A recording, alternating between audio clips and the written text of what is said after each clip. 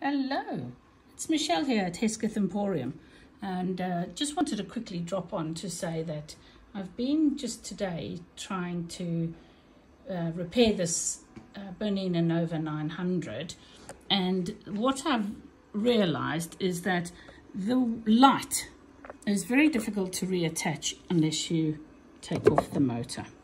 So when you've actually got the board off the bottom, so I took the board off because one of the the capacitor had blown. You can see it's quite dark there, and I've replaced that now. But while you're down there, you could really fiddle around and try and get the wires back in for the light, but it's extremely difficult because they are so short, and that is where they go in over there. So instead what I've done is I've just demounted the motor. It's only got two big screws on the bottom, these really big ones here, and they go underneath in that slot there, so with the plate obviously. So rather than faff around, it's easier just to take the mounting blocks for the motor off, move the motor slightly to one side.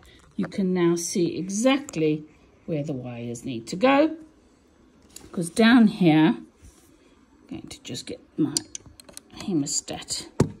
You probably can't even see it, but in each one of those holes there is a little post onto which these get mounted.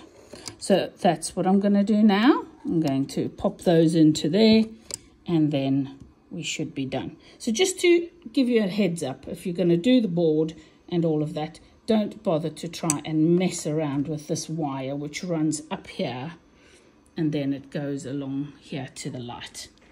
That's a much better, quicker way of doing it. Take care. Bye.